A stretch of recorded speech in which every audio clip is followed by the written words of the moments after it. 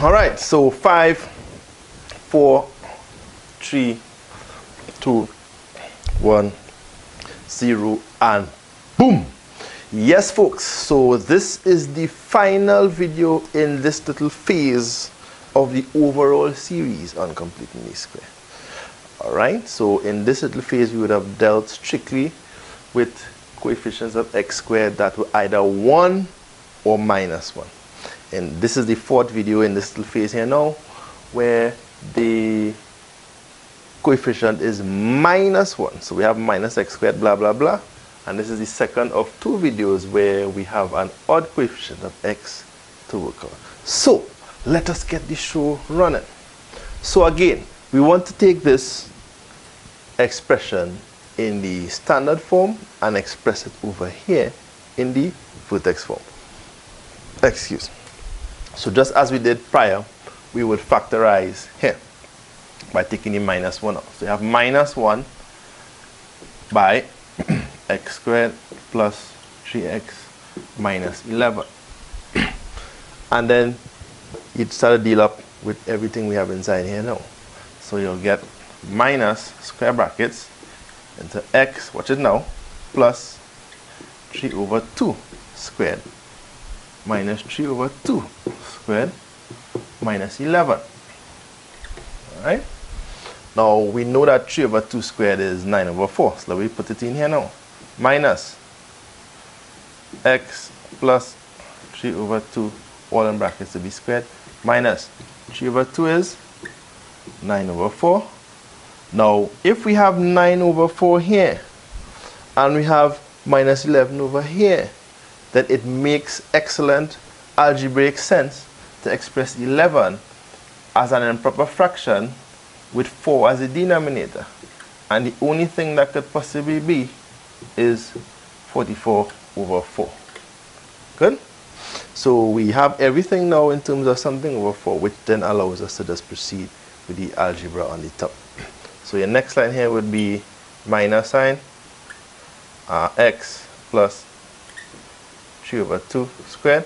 Minus 9 minus 44 is minus 53 over 4. And remembering, of course, that the minus sign is multiplying by everything inside the square bracket here. The very next line would simply be minus into x plus 3 over 2 squared. Minus 1 minus 53 over 4 is plus 53 over 4. And that there is the final solution. So again, if we need to write out the exact values of the constants there, we would have a equal minus 1, h equal 3 over 2, and k equal 53 over 4. If they ask for it, they usually do. If they don't, well, then the answer ends right here. At any rate, whatever happens here, once you get to this point, you will have fulfilled the most important mandate of a situation where you have to move from here to here. And just as we did in all the previous examples like this, we're going to start off with the answer at the end, working backwards and see if we get the thing that we had at the beginning to start with. Let me check it out and see. All right, so we rub off the board. And we start. So we're starting off with, remember this was minus, all right? Minus into x plus 3 over 2 squared plus 53 over 4, right? And we're taking that and we're saying, if I start off with this and I work it out, if I will get that. Well, let me check it out and see. Let me check it out and see. So we take the minus sign, minus into. We're squaring this in accordance with the expansion that we went through in the very first video in this series. X squared plus 3 over 2 by 2 is 3x. 3 over 2 squared is 9 over 4 minus 53 over 4. All right. Right. So we go through here now and we multiply by minus 1 So we get minus x squared minus 3x minus 9 over 4 minus, no, this is plus 53 over 4, sorry, my mistake. Plus 53 over 4, this would be plus 53 over 4. I was watching it there and something was telling me something was up here now. But that was the mistake I made. Alright, so just be careful with your signs there. Something as simple as writing the question out wrong could throw you off, as you would have seen there just now. Right? And then of course, we would get that this is minus x squared minus 3x minus 9 over 4 plus 53 over 4 is the same thing as minus 9 plus 53 all over 4 minus 9 plus 52. 53 is the same thing as 53 minus 9, which is the same thing as 44 over 4. And of course, we know that that is the same thing as minus x squared minus 3x plus 11. And that is it.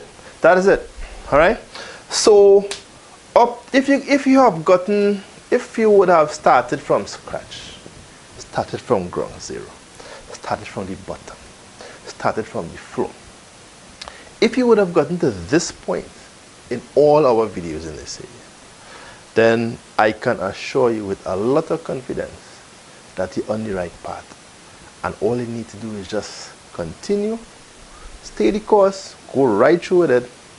So we have a few more videos coming up with a little extra added complexity. But if you're managing up to here, then there's absolutely no reason why you can't go forward with it. So I just want to encourage you, right? Whoever you are, wherever you are, to keep working, keep practicing, right? Whatever you do for this topic, in terms of your general mentality, in terms of listening to what we say, in terms of getting information and feedback from other people, in terms of getting questions and working questions and checking the answers and working your past papers and so on. As you do that for this topic, you do the same thing for your other topics as well. And as you do, as you express that particular work ethic and mentality in your mathematics, then you could do that in other areas in your academic sphere. And you could even take that mentality into other non-academic areas of your life. Hard work, practice, persistence, right? There's absolutely no substitute. There's no magic formula.